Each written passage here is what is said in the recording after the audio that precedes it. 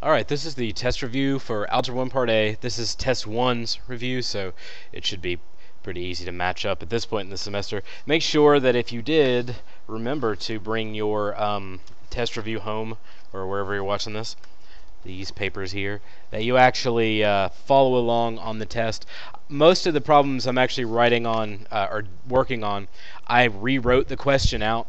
The reason that I did it is because a lot of times the camera that I have is not good enough to be able to show you what the questions actually say, and it's really annoying to try to make it bring everything up to the camera each time. So instead I sometimes rewrite the problems out. So you may see me moving the camera up and down, like I'm about to move it up and down right now, hopefully to no negative impact or anything. There we go. So see, it gives me a little bit more room, but if I try to use the actual test paper, it doesn't work nearly as well. So if you see that bump up and down, it's just something that you have to deal with. And you also get this awesome glare off the screen that I'm using. I'm trying to match the camera up while I talk, which is probably a really bad use of time. Anyway, the first one I'm going to do, and I'm not going to do all of them, so you have to pay somewhat close attention to what I'm doing, is number 1. This is what number 1 looks like if you bring up your review. It says 1/3 times the quantity, 21m plus 27. Now if you remember, if this 1/3 is touching this parenthesis, then that means you need to multiply, because if they touch, they multiply, right? So I'm going to do 1/3 times 21. Nice thing about the calculator is that it does do fractions. So you hit the BC button there. I'm trying to do this without the glare so much, but good luck with that. Hit the BC button. Type in 1/3, and then you'll multiply by 21, and you end up with 7, and that's 7m. Then you'll do 1/3 times 27. Same basic concept, except I moved my fingers too quickly and didn't get anything I could use. Right there, and that answer gives me 9. So my final answer should be 7m plus 9. And there it is. So the answer to number 1 is B. If it's touching, make sure you do multiply. Make sure you multiply each one. Pay close attention to the signs. The next one I'm going to do from the review is number 4. Number 4 is a combining like terms question. It's really not that hard if you pay close attention. Now, when we did the blocks thing where we threw them on the floor and put them by color, m squared and n are not the same thing. Remember, they have to have the same letter and exponent on that letter to be considered like terms. So in this case, I'm going to go ahead and mark anything with the m squared in this pink highlighter. So here's another one. Everything else, or at least the next letter, for n, I'm going to choose green. In this question, I kind of spoiled it. It actually does include all the rest of the possible answers, but doesn't always have to work that way, so it looks a little bit like pink and green Christmas. I'm going to combine the m squareds first. This is 2.5 plus 5.3. So you do 2.5 plus 5.3, and you get 7.8. So it's 7.8 m squared, which means these two answers, A and B, there's no way. On the flip side of it, I do 7.8 minus 3.2 minus 5.9. Now remember to only use the signs in front of the numbers. Don't like add additions or subtractions or whatever. Being mathematically whimsical isn't always the best plan. So 7.8 minus 3.2 minus 5.9, and you get negative 1.3, and that is n. So I'm just going to pick the answer that matches it, which is D. So the answer to number 4 is D. Number 8. So on your little review there, go to number 8. A boat builder wants to make a model of a schooner, which is a type of sail with at least 2 masts. That's the thing that they put the sails on. So it has 2 big posts that have sails on them. The schooner is 34 meters in length. If you see numbers, you should probably circle them and anything in their general vicinity. And it has a beam of 8 meters. And this tells me that the measure of the widest point of a ship is called the beam, which means this is the width, essentially. So it's 34 in length, 8 wide. Now, if the builder wants to wants her model to be 1.2 in length, what does the length of the beam have to be? Now, in 6th grade, 7th grade, 8th grade, you probably talk about ratios. If I knew two things about something, and I know one like item of a second thing, I can figure out the other part of it that I need. So say I have in my original boat, I have a length of 34 and a width of 8. Now in my model, I have a length of 1.2 and a width of, I don't know yet. So what I'm going to do is make a ratio or a fraction for the first one. So I'm going to put 34 over 8. And I'm going to set that equal to the comparative fraction based on what the model's supposed to look like. The hard part is I have to remember that this is the length and this is the width. So I know exactly where to put this 1.2 because if length went on the top here, I need to put length on the top over here. I'm going to put x there to say I don't know. Then I'm going to do what's cross multiply and divide. So I do 1.2 times 8, divide by 34, and my final answer is 0.28. So my x is equal to 0.28. So I'm going to go down here and look for it, and it's right there. So if I have the one boat, and I have two pieces of information about it. I know something about the length, and I know something about the width. In my model, I know the length to that as well. So see how there's a match, a length to a length? If I'm looking for another width and I know the first one, you just set up a fraction, set it equal to another fraction, then you cross multiply and divide. So the answer is 0.28. Number 9 is the next one I'm going to look at. It's one of those you need to know the terms questions. The quotient of J and 8. Real fast, a quick review of the words. Sum means add. Difference is subtract. Product is multiply. Quotient is divide. Than means you flip the order of the numbers. So if it says 6 less than 5, you need to put 5 minus 6. Flip order of numbers, that's the symbol for numbers. And quantity. Quantity means parentheses. So back up to the number 9, the quotient of J and 8. Well, that means divide, so I have to find that one that means divide, or represents divide. This is touching, so that's times, that's not it. This shows minus, this shows adding, so it's this one. Remember, in algebra, fractions represent divide. Number 14 says 3 times the sum. Now, it doesn't say 3 times b, and it doesn't say 3 times f. So you see 3 times, and then it says something else here. That probably means you're going to have a parentheses, even though it doesn't say quantity.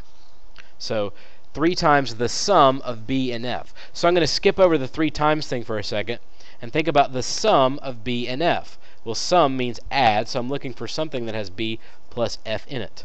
This one doesn't. This one has a b and an f in it, and so does this one.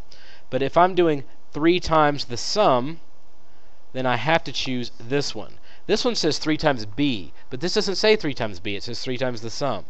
This one's just adding everything together, so there's no times in it at all, so that's out. So this is the only one that makes any sense. The next one I'm going to do is number 16. I've got to order the square root of 9 over 2.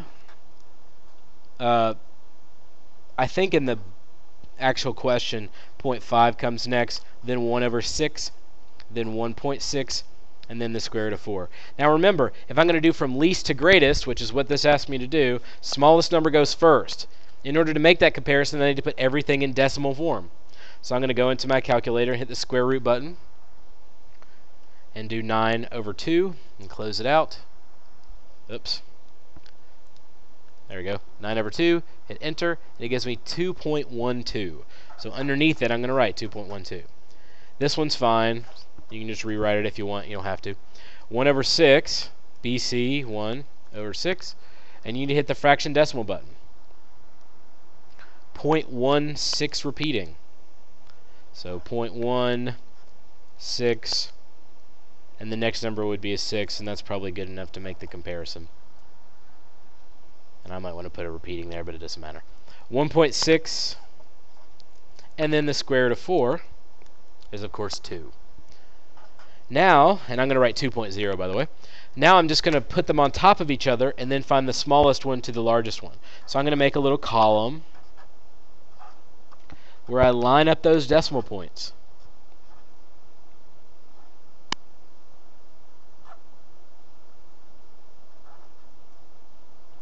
And 2.0. So I make a nice little column there. I'm going to compare them on the left first because I'm finding the least. I'm going to look for the smallest one. Well, 2 can't be it, so it's out. And then this one. And then this one are also out because 0 is smaller than both 1 and 2. So after I look at that level, I'm going to look at these two things to see which is smaller. Well, the 0.1 is much smaller than 0.5 because 1 is the smallest number.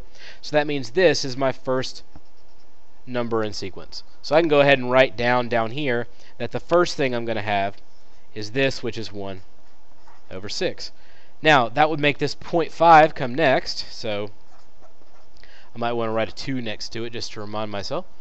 Now I have to compare 1.6, 2.0, and 2.12. I'm going to mark these out.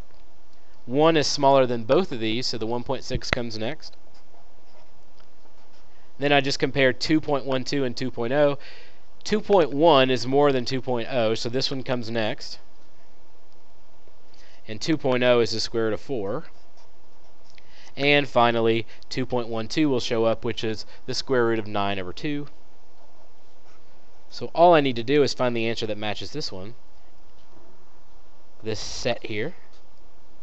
So the answer is C. It took a little bit of extra time to do it, but if you write the decimal forms out and then make a nice little column for yourself, things are very easy after that. Number 17 I'm actually going to review on the paper itself because I don't think it looked like a lot of writing to rewrite it, and there was no need. Number 17 says, to which subset of real numbers or subsets does the number 22 belong? Now, if you can remember back, and you may not be able to, I've got rational and irrational numbers. Irrational numbers are the ones that go on forever. So if you put them in the calculator, they would be like 3.416 ... Pi is one of those. Rational numbers are things you can make into fractions, 2/3, or anything with a decimal that ends, 1.75, or even one that has a repeating decimal. And then also regular numbers too, so like 2 is a rational number. From here, you're essentially dealing with integers.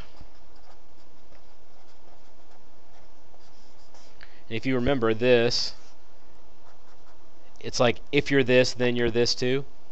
Once you make this decision, you can't be integer and irrational. Integers are negative numbers that are just regular numbers. 0, and then counting numbers, 1, 2, 3, 4. The next smallest one would be whole numbers. That would be 0 and 1, 2, 3. And the last one are the natural numbers. And like children, natural numbers are numbers that you can count. So 1, 2, 3, on up forever. So if you're natural, you're also a whole number, an integer, and rational. If you're a whole number, you're also an integer and rational. On up. But if you start at rational, you can't go down. That's just not how it works. So it asks me about 22. Well, my kid can count to 22, so it means it's a natural number. My 4-year-old can anyway. If it's a natural number, it's also a whole number. If it's a whole number, it's also an integer. And if it's an integer, it's also a rational number. So when I look at the question, I need to find the one that has all of those. Integer, rational, natural, whole. So it is D. Pretty simple. As long as it meets the criteria for natural, it includes all of those groups. Except for irrational, which is totally different. Now, the next one we're going to look at is number 22. So turn your little paper to 22. This is the what kind of statement is it thing. It says 9p plus 8 equals 10p plus 7. They want to know if this is true or false or open. Now, a true statement is something like 2 plus 3 equals 5, because we know that to be true. A false statement would be 2 plus 3 equals 4, because 2 plus 3 isn't 4. An open statement is a statement with a variable in it. So it's possible that it's true, but it could also be false depending on the value of the variable. So in this case, since I have p here and p here, this is an open statement because there's a variable. That one's really easy, but I just wanted to cover it. Number 25 says solve using mental math. It says x plus 3 equals 17. So I need to figure out, what do I need to add to 3 to get 17? Well, I know that 3 plus 14 is 17, so the answer to number 25 is just C. We've got, I think, two more. Two more. Not a big deal.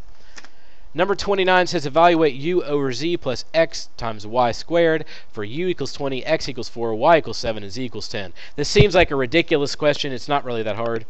U is 20.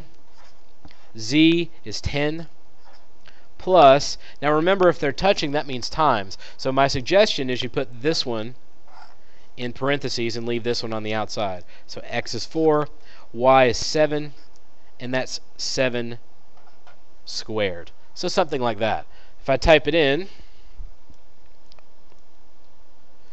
20 over 10 is just 2. So this is going to be 2. And by the way, order of operations would say to do the square first. So 7 squared is 49. 7 to the second power. And then I do 49 times, since I did the division already, I would do multiply next. So I do 4 times 49. And 196. And then you add 2 to that. And your final answer is 198. I'm going to make sure that's one of the answers before I sign off on that. It is. It's D. And by the way, you should be able to type it all into the calculator and it'll work perfect for you. So you do 20 over 10 plus 4 times 7 squared.